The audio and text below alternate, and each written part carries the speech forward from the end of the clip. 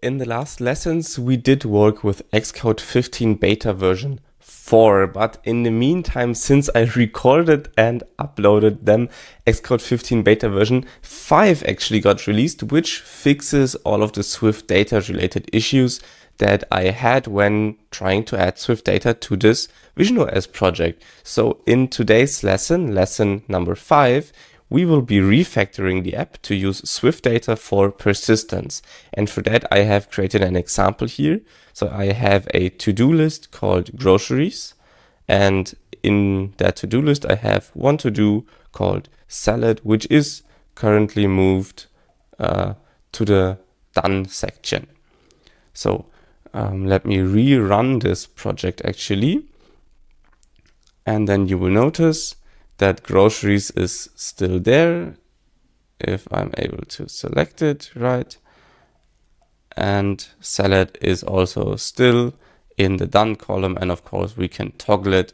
So the app is exactly the same, but we have persistence now. I implemented this in about 5 minutes. So let's see how long it will take us today, while I also explain what we're doing in this lesson. So let me quickly revert all of these changes so we can implement it ourselves in this lesson.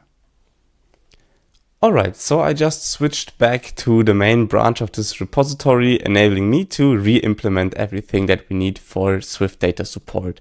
And for that, I want to start by resetting up our models. So of course, we will have to import SwiftData.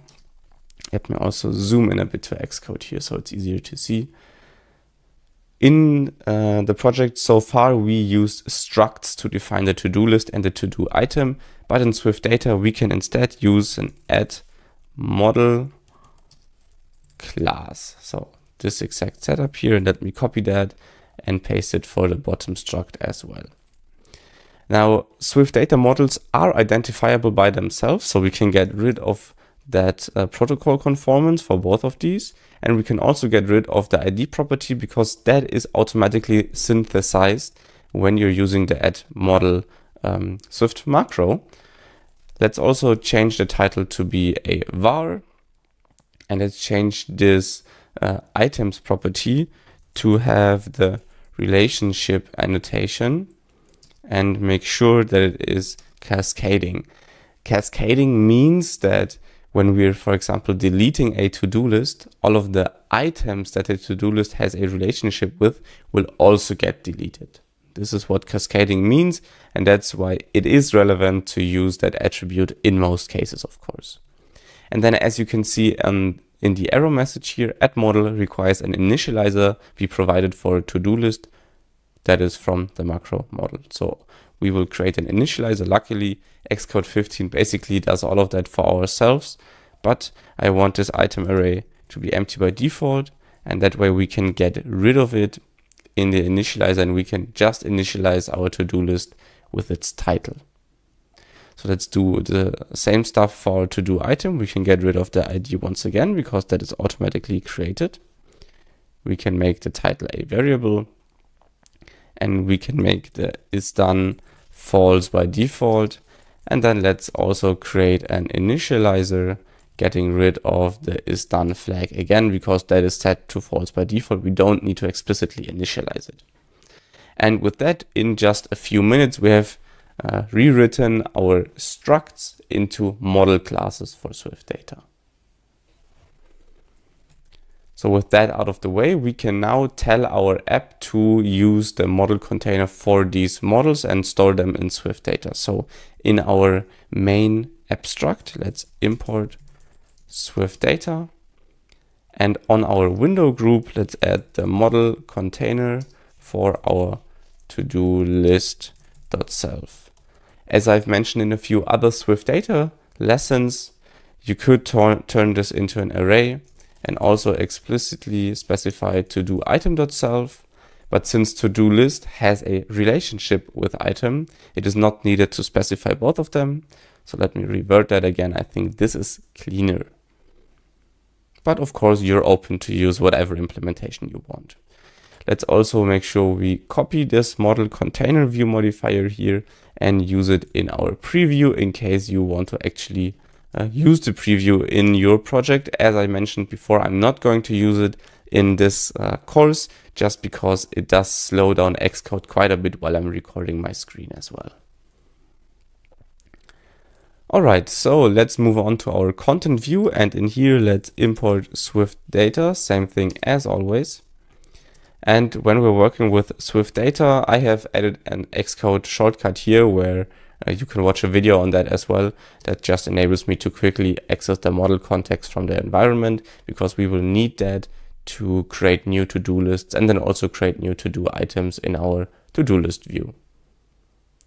Alright, so most of our setup stays the same, so we will still have our to-do lists array, but we don't need a default value for that.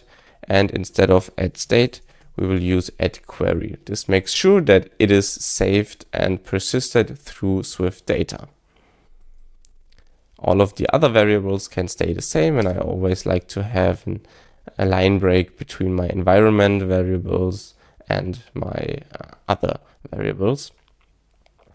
Most of our setup stays the same, but of course the initializer for to-do list changed, so we don't need to explicitly specify an empty items array here. And instead of using TodoLists.append, our new list, instead we will use our model context.insert method and insert this list into the model context. Once again, the model context is available to us through the add environment property wrapper here, which we can use because we have specified a model container, which internally has the model context, or model container.main context, I believe is what we're using in SwiftUI by default. Because of this view modifier here, we can use it in the preview. Because of this scene modifier here, we can use it in the actual running app. So with that setup, the content view is already done, but we still have to do a few changes to our to-do list view.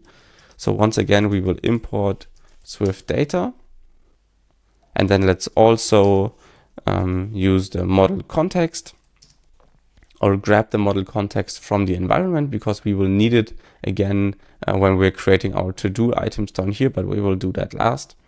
You might remember our little dance here with the item index in our button, the buttons that toggle whether a to-do is currently done or not. We don't have to do that dance anymore because we're now using classes instead of structs. So this is a reference basically now and not a value.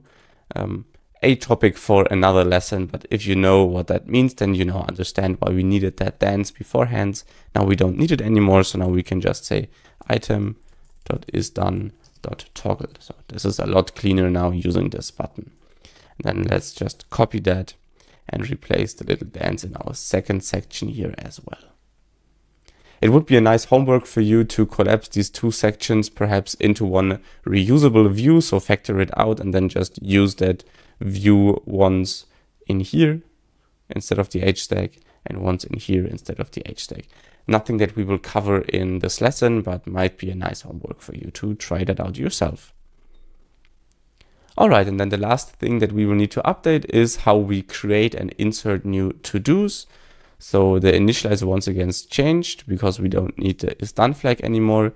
As you remember, we set that to false by default and removed it from the initializer of our to-do item. So we can get rid of that.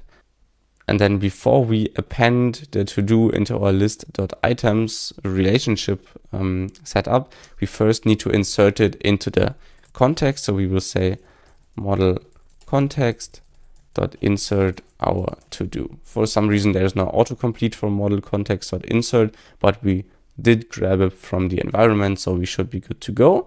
And with that, let's run it in the simulator and see if anything changed, or if I still have the exact same setup as before. And it looks like nothing changed for me. Everything is still persisted. But just to try it out, let's add a new to-do list, and I will call this video ideas. Let's create that. And in the video ideas, let's add another to-do. Let's say, for example, plan the next visionOS lesson. So let's hit create. We got that in there, and I haven't done that yet, so I'm not going to toggle it. For some reason, the sidebar is frozen for me and it doesn't show the hover effect. I am guessing that that is also a beta issue in the Xcode 15 beta. So if I run the app again, then you will probably notice, and we still have the zooming in and out issue in the visionOS simulator. So let me grab that, make it a bit bigger and zoom in again. Just like that. So now you will notice that I can select groceries, but I can't select the next one. This is most likely a visionOS beta issue. So once that is fixed, I will let you know in the pinned comment below the video. But for now, you have now learned how to add SwiftData to your visionOS project. It's actually super simple. Make sure your models are at model classes. You define your relationships properly and you create custom initializers. Then make sure that you create the model container for your window group and for all of your previews.